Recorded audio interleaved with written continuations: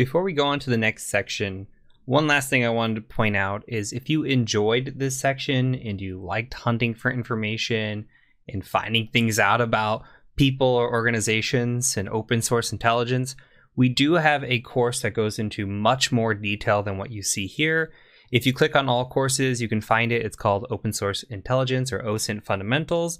And it is a 9-hour course that covers everything from looking at breach data like we talked about, to users, to social media, and automating some of these processes and using tools. A lot of it's very manual and hands-on. And if you are interested in investigative side of things, this could be a course for you.